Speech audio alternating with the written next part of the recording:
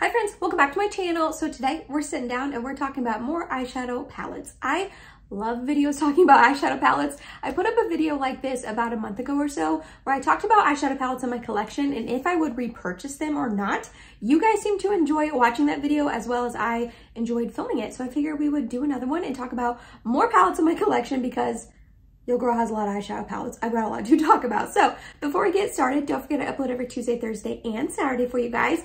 If you like this video while you're watching it, please go ahead and give it a big thumbs up. It really does help my channel out. And not only that, if you're excited and you want to hear about some eyeshadow palettes, and if I'd repurchase it, if honestly, I would spend my hard-earned money on these palettes again, then let's go ahead and get started. So like I mentioned, I did go ahead and do a video just like this about a month ago or so on my channel. I'll have it linked up in the eye and down below in case you missed it and you want to check it out. But today in this video, Mike is actually home from work. So I went ahead and asked him to pick a number between a 1 and 10 and he chose 7. So I went through my eyeshadow palette collection and just went like 1, 2, 3, 4, 5, 6, 7, picked that one. 1, 2, 3, 4, 5, pick that one. You guys understand, you get it. So I have quite a list of palettes to talk about. So I'm gonna try to not be super long-winded about each one of them and just kind of tell you my main bullet points of if I like them or not and would I repurchase them or not. So let's start off with the eyeshadow palette that I decided to wear on my eyes today because I picked the palettes and then I wanted to choose one of them to wear today. And the one I have on is my Anastasia Beverly Hills and Jackie Aina palette. This was a collaboration palette with ABH and Jackie Aina. I wanna say this came out back in 2018 or 2019. It's actually a couple years old. And when I open mine up and I show it to you, you guys can probably tell that it's a couple years old. It's a pretty well-loved palette in my collection. Would I repurchase this? 1,000,000% yes. I love this palette with my entire heart. Everything about this palette I just think is absolutely stunning. The color story, the shades, how they perform, the shimmers. It is one of my favorite palettes in my whole entire collection. Like truly, I love it so much. You would have to like pry this out of my hands. Like I said, I did use it today for my eyeshadow look. I did went really easy and simple. I just put ginger into the crease. I then put this credit shade on the outer corner and up into the crease.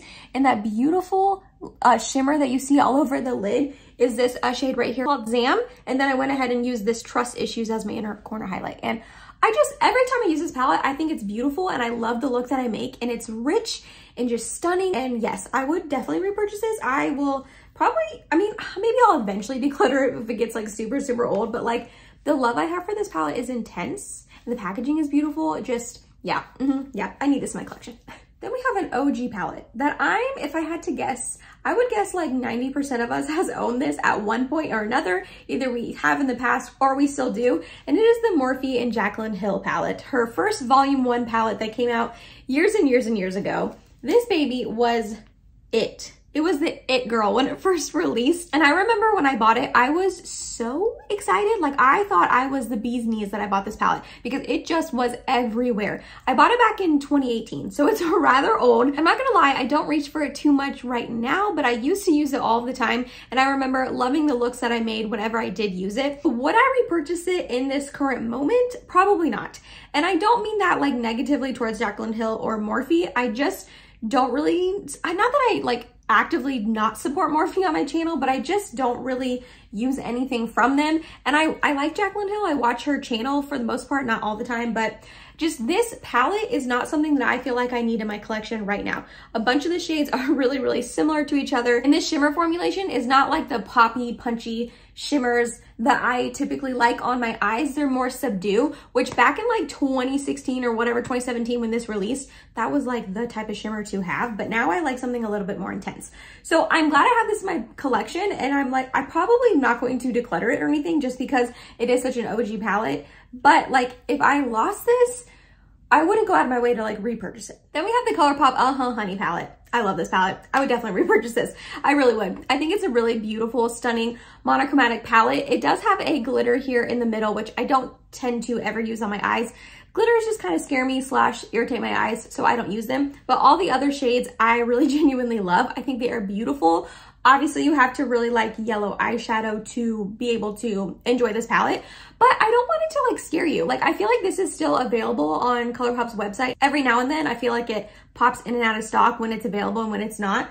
But if you see this and you want to dabble into yellow eyeshadow or just color in your collection, I do recommend this to you guys because it's not super intense. The brightest yellow that's in this palette is this one right here, but everything else is honestly really subdued on the eye. It's a really soft, gentle, honey, warm sort of yellowy eyeshadow. It's not gonna be too like highlighter yellow or anything like that. I think a lot of people would really enjoy this palette. And the fact that it is so affordable, it's nice to have affordable eyeshadows that are colorful just in case you don't use them very often, if that makes sense. But if I lost this or anything like that, I would definitely repurchase it. I don't use it all the time, but when I do use it, I love the looks that I make. Speaking of some colorful eyeshadow that is less affordable than the Honey palette, we have the Gimme Glow Pastel Dreams palette. So Gimme Glow is an indie brand. This is the only palette that I actually own from them, but honestly, I want more.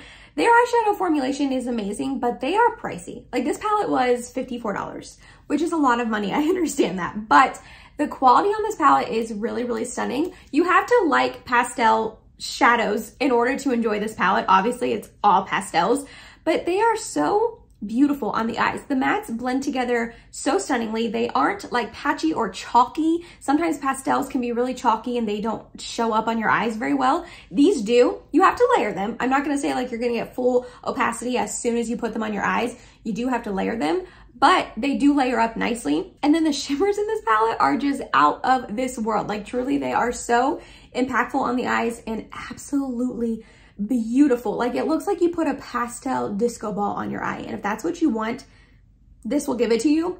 I am trying to decide. I feel like I would repurchase this, even though it was really, really pricey. And I don't use it very often, I'm gonna be honest, just because it is such pastel shadows. I'm not really in the mood for these colors super often. But when I am, I love having this in my collection to reach into because the quality is so good. I have pretty much every pastel shade I would really want, matte and shimmer form. It's very user-friendly. So yeah, as expensive as this is and as little as I honestly use it, I would definitely repurchase it. I love having this in my makeup collection. The next two palettes are honestly really similar to each other color-wise and just the type of palettes that they are, but they're very different price points. One I would repurchase and one I would not repurchase. The first one is from Jason Wu. This is his Flora 9 Matte Agave palette. So it's just an all matte palette. It has a gradient from really light to really deep and dark. This I got at Target, I believe, or I got it at Jason Wu's website, but they have Jason Wu at Target. And I want to say this is maybe $12 or $14, which is a really great price point, especially for like a little 9-pan palette. You have a ton of different matte shades that you would want, and this would pair really nicely with any like shimmer or single shadow that you would want to use it with. And then on the flip side, we have the Makeup by Mario. This is his Master Mattes palette. Again, another all matte palette that has a gradient from really light to really dark. This one though retails for like $49, which is a huge difference in price, like $12 to $49. But honestly, if I were you, I would go ahead and pick up the Master Mattes one. This would be the one that I would repurchase over the Jason Wu one. I was trying to figure out why that is and what my reasoning would be. Not that the quality on this is so much better than this one, but I just feel like it gives you a lot better range of shadows. The Jason Wu one I feel like is really lacking deeper shades. You really only have one.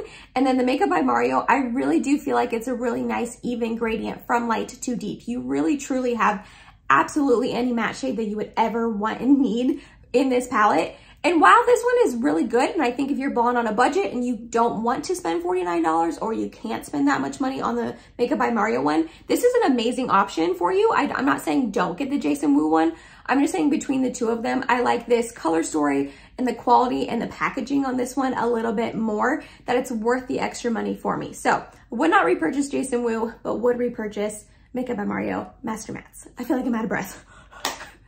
Next up, we have this cutie little quad right here from ColourPop. This is their Sure Thing Pressed Powder Palette. So just a really monochromatic sort of quad. ColourPop has been coming out with a ton of these here recently that are all sorts of different color stories. Some of them have been hit or miss for me, I'm not gonna lie. Some of them I have absolutely loved the quality of them, and some of them have gotten patchy and not that great on me. This one is one that I do enjoy. I think the quality is nice. The mattes didn't get too patchy on me, and the shimmers are really, really pretty. This one was sent to me in PR, but if I woke up tomorrow and it was just gone out of my collection, I wouldn't go out of my way to repurchase it.